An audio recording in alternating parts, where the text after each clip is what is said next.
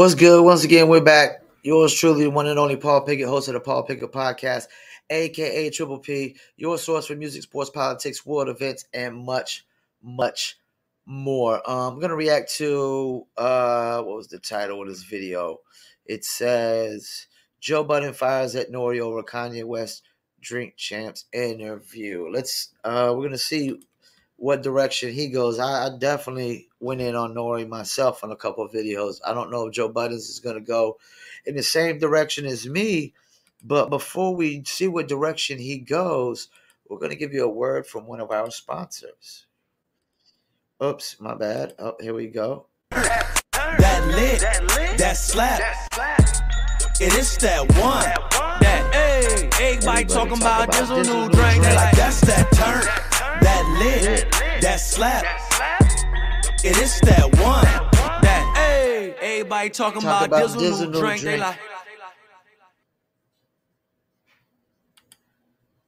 They like, do you dizzle? Yes, I dizzle. Check out dizzlebrand.com. Dizzle is a premium luxury liqueur mixed with agave tequila, French cognac, and orange liquor mango mix. Just throw your dizzle on ice, and it's nice. Check them out. Go to our locations on dizzlebrand.com, and you can order your very own bottle. A bottle is a Dizzle Premium Luxury Liqueur. Must be 21 and over. Shipping and handling is included. And below that is actual locations in California, Oklahoma, Kansas, and Arkansas, and 50 locations in Arkansas as we speak right now. And the Dizzle Brand merch is also available on dizzlebrand.com. Just go to the store. They got the hats, t-shirts, and sweatshirts and hoodies. It's hoodie season is coming as it's getting colder, especially here in North Carolina. Okay, let's pull up this video and see what Joe Buddens and the crew have to say. Kanye West, and this is why. Listen, man, N.O.R.E, I want to start with I love you. And I think we have the power to grow.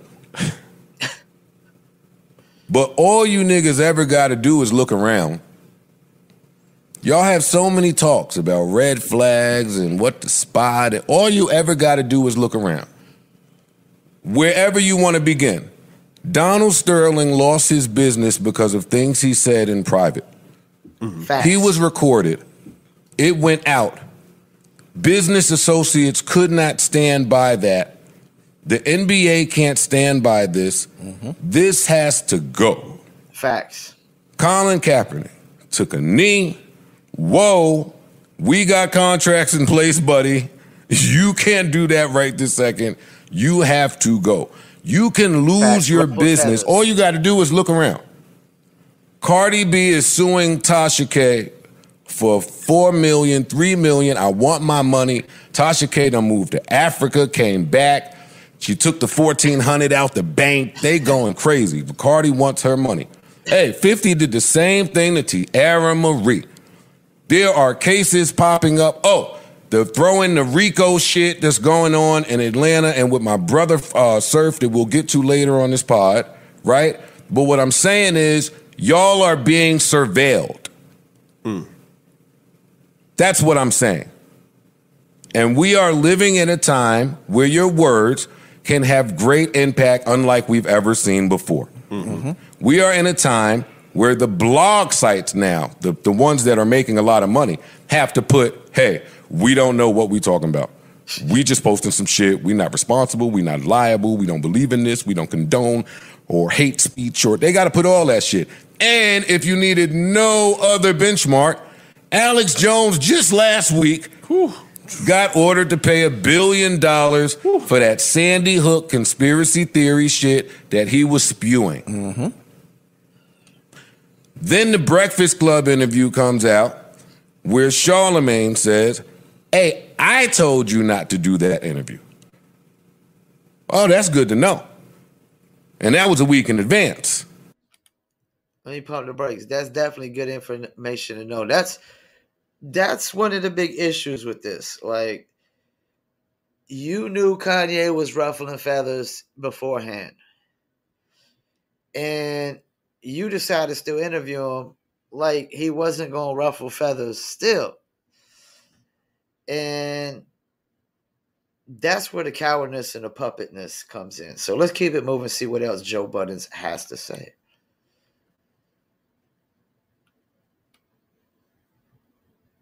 Keep it moving, keep it moving, keep it moving, huh? Come on, Buttons. Come on, Buttons video. Let's go. Oh, that's good to know. And that was a week in advance. And then, and we had a private talk off air last week that'll remain off air. Mm-hmm. But then you took your ass over there to LeBron and them, Mav and them. You tried to sit down with some black people that was associated with some white people. Maybe you didn't factor that part, that whole HBO part in. But you went over there and you turned up. But at that level of broadcasting, and I'm on a rant. At that level of broadcasting, there are people in place, systems in place, that we will cross every T and dot every I. So we don't know what happened. But let's pretend that Mav and them really did want that interview to go out. Somebody else looked over that footage with a fine-tooth comb and said, we can't do that. Now, in my experience in this business, that would be legal teams that these companies have, HR that this company has, and whatever hierarchy is in place where their opinion is valued. A lot of balls dropped there on the side of Revolt, N.O.R.E. And to make matters worse, you couldn't have been more excited. Oh, but anyway, back in the timeline, HBO says, nah, we good. So now he runs right to N.O.R.E., who welcomes him with open arms. Black-owned, Revolt. You said it right on air. Yo, can you even run this? They just snatched me off of here. Y'all put out that promo picture where all of y'all look shit-faced. All of y'all look shit-faced. They were definitely drunk by I was on that Wyoming balcony like, holy shit. It's about to go down. Like, literally down. He said literally down. Yo, I get it. It's Drink Champs. This one episode, this would have been episode 1 of Sober Champs.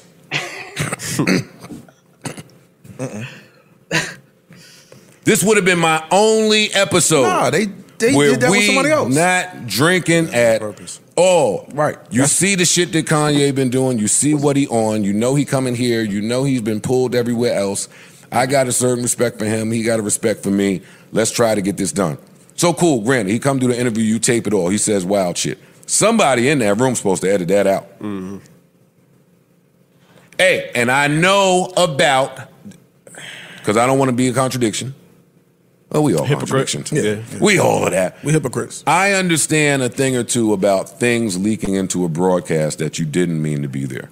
That happens. It does. It does happen. Especially when you're trying to turn it around quickly. It happens. That's a large part of why I try to do this thing myself, because I'm tired of niggas coming to you talking about something you said in a broadcast. But that happens. My problem with that is there are certain interviews that it don't happen with, that it cannot happen with. When I go sit down with Nikki, boy, it's a million eyes that go over that footage. Yeah, that shit took a while to come out. Timestamps. We need transcripts. Send it to the label. Send it to the publicist. Send it to the lawyer. Send it back. These are yellow marks. That's what happens at that level of person, and Kanye is that level of person. Absolutely. If not greater. Ball is dropped. Ball is dropped. The ball is dropped. So many mistakes here. N.O.R.E, you are N.O.R.E. I don't give a fuck that Kanye came in with his people and said, hey, if some shit go wrong, we get up and walk out. So? Come say it. Hey, say that to me. Say that right here. There's the door. I'm going to iron my outfit for that. I bought a special cologne just for this moment of you walking out. I'm going to spend the rest of this interview trying to get you to walk out. That's a moment. Facts. You shitting me? Facts. I'm not about to cater to this bullshit you saying. right? And then let's flip that because they love each other. See, and that was my point with Adam. All right, let me pump the brakes real quick because what I'm seeing is Joe Budden is basically calling out the hypocrisy that N.O.R.E should have known better, this, that, and the third. But Joe Budden seeming like a coward himself. Like he's not willing to say what he wants to say because the problem is these cats work for somebody. They're employed by somebody and they're puppets on a string. Fortunately, I'm self-employed. This podcast doesn't have a deal with anybody. And even if you cancel my podcast, I still am a self-employed business owner, and good luck with canceling me on that because, my customers know better. Yeah, Joe, this is a really dangerous and scary spot we're getting to where this is a literal attack on free speech. This is going to result into censoring more than just content creators and podcasters. This is going to also result into basically censoring movies, probably music, censoring people. I mean, people are already censored in the workplace. You really can't, say what you want in the workplace at any given moment because you can get fired by saying the wrong things. And that's the problem here. These cats are scared to lose their deals, which shows me they're not confident enough in their brands that somebody else won't pick them up and give them a deal. They're cowards. They're puppets. I can't respect it whatsoever. I mean, all these cats are in the hip-hop field, in the realms of hip-hop, where hip-hop has said the most degrading shit on the fucking planet. Some of the most free-speaking entertainers on the planet have been hip-hop artists, and now we're trying to censor this stuff. Because that's the thing. By you censoring Kanye, by just speaking, now you're giving them the ammunition to censor his music. And once they have the ammunition to censor one person's music, they can censor it all. And if you don't think so, you're dumbing in a bag of bricks. That's why I got to keep speaking on this topic. Because this censorship is what's going to cause a civil war. Things like this. Things like this are going to cause civil wars, trying to take away free speech, trying to censor free speech, trying to take away the guns too. And that's just icing on the cake, taking away our guns too.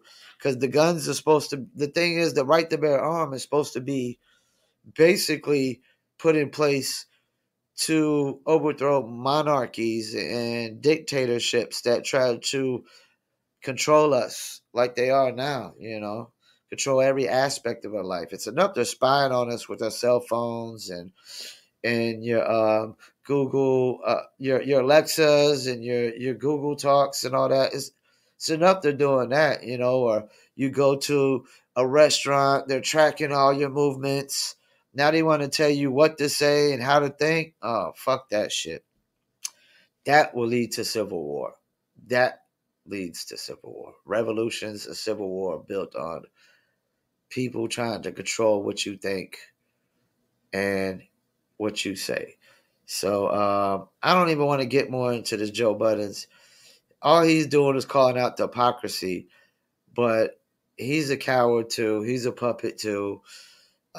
Somebody's pulling his strings, and he's scared to say what he really said. Because he said, Kanye, talking about, I'm not going to let you rock your bullshit here. First of all, I'm going to say it once, twice, three times, a lady. What Kanye said about black people being the real Jews and Israelites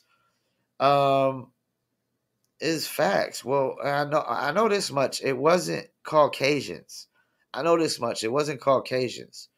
And I know Jerusalem has been conquered by Arabs and French and English and no telling who else. No telling who else in history that's conquered it. It's been conquered at least 4 or 5 times. Well, that means the people that have occupied it last, that call themselves Israels and Jews, are not really from that area. They just conquered it, and they're the descendants of the ancestors. So, that's the thing. They don't want nobody speaking of facts and truth. And there's a lot of people it's not like that's never been said before, that black people are the real Israelites. That's been said a trillion fucking times. It's just now we in this sensitive moment where you can't speak truth. Actual real history. Real truth. Yeah, and that's the thing. Like, one side is accusing the other for whitewashing history, and the other side is pretty much doing the exact same thing. It's like alligators eating alligators. Like, what are we talking about here, man? So, yeah, man. As a musician, as a podcast content creator, as a person who posts my thoughts on social media, I'm always going to go against the grain of people trying to tell me what I have to say and how I have to think. And if I thought like everybody else, and I talked like everybody else, or said what everybody else said, I wouldn't be self-employed. I wouldn't be self-employed for the last decade. I'd be still working at some dead-end job that's going to get you nowhere. That's like I was thinking about today. Like, what's the number one problem with college is people go to college just to get a job. They're not going to college to try to start their own business and become self-employed. Some are, but the majority are just going to college just to get a job, just to work for somebody. That's the problem right there. Everybody should try to attain self-employment and try to build their own business first. And then if that doesn't work and that doesn't succeed, then you just go with a job, Because, yes, everybody can't be successful business owners, but if you don't even try, I mean, what are we talking about here? You're always going to be a slave to the system when you're an employee. It's like what's going on in WNBA. They're like, oh, we don't make as much as the NBA. That's because the NBA is making billions, and they're paying their players millions. And y'all ain't even making a profit, and they're still paying their players thousands because they probably only generate millions of dollars. And probably the low millions, very low millions. I guarantee the WNBA probably isn't generating but like 50 million or less. I could look it up real quick. I'm going to say 50 million or less. How much income does the WNBA generate? Let's go with that. How much did it? 12.3 million. They only make that. I was way over. They only make 12 million a year, and they're talking about we should get paid as much as the NBA. Stop it, man. Once again, that is misinformation. That is the exact definition of misinformation. Lies, misinformation. And this ain't the misinformation podcast. This is the Common Sense podcast, the Paul Pickett podcast. And this ain't the college degree podcast, the book smarts podcast. Once again, this is a Common Sense podcast. Common knowledge, common sense, and common knowledge of history. So once again, I'll thank you for tuning in, Paul Pickett podcast. N.O.R.E, Diddy, Joe Buddens, and Jordan Lucas, you're all a bunch of cowards, and you're all a bunch of puppets. And you're literally helping and assisting in censoring hip-hop music, because that's what it's going to lead to. It's leading to that direction. Killer Mike said the same thing I said on the Charlemagne the God show, without really calling out names like me. He said that y'all just giving ammunition. Watch what you ask for, because this is going to lead to you being censored first. Diddy, Joyner, N.O.R.E, they're going to be censoring y'all cats first. Once again, thank you for tuning in, and I'm out.